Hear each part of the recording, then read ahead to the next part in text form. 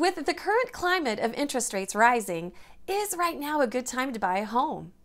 Are we going to experience the same sort of crash that we did back in 2008? Well, I hope to alleviate some of your fears if you've been having some of those questions.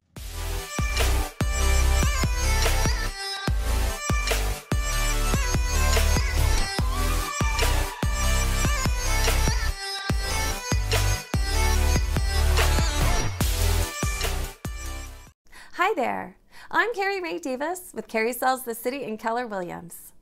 Making sure that my clients have the best advice possible is so important to me in a transaction, empowering them to make sure that they are making the best decisions for their future.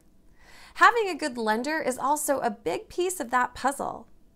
If you've been stressed out about jumping into the housing market with interest rates rising like they have been, I want to be able to alleviate some of your fears about whether you should or should not get into the market.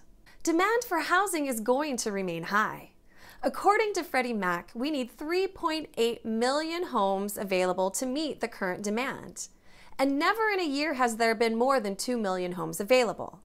Along with the fact that during COVID, the construction industry got delayed by about 6 months of building homes, plus the shortage of building materials and the expense of building materials, and then you also have a backlog on appliances because of the chip shortages that are coming in for electronics.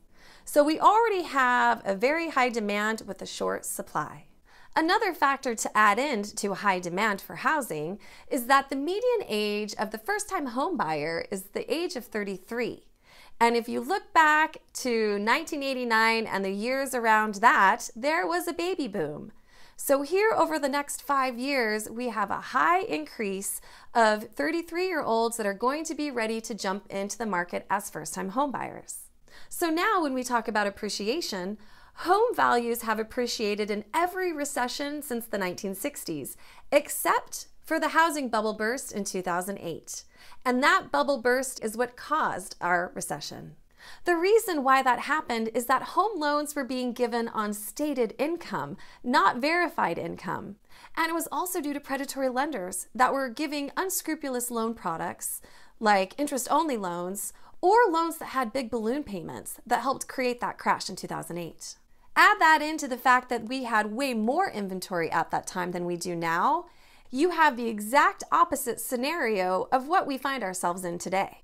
All of the top economists here in the Northwest agree that homes are going to continue to appreciate. So with the low supply and the high demand, if you are deciding to wait to buy your home, you are going to end up paying more. Yes, interest rates have risen from the historically low rates that we have never seen before over the last 1.5 to 2 years. And with that, the buyer pool may thin out a little bit. It may give you a better opportunity to buy a home considering it might not be quite as competitive. If you still have the ability to get your foot in the door and start building your wealth and paying yourself, get in while you can. With rates getting higher, you want to make sure you're not spending your money on points or buying your rate down or paying off the PMI, and work with a lender that can help you look at your long-term debt and ensure that you're making the right decisions. You'll be able to refinance again in anywhere from 12 to 24 months they are projecting, where interest rates will come back down to what we did see them earlier in the year. If you feel that your lender isn't helping inform you on your choices and what the best long-term debt solution will be for you when you buy a home, make sure you find someone who will. If you need help, you can reach out to Keelan Harvey, my main guy over at Highlands Residential. He is amazing and a wealth of knowledge and will ensure that you are empowered with as much information as you can get. You can reach out to Keelan or to me directly.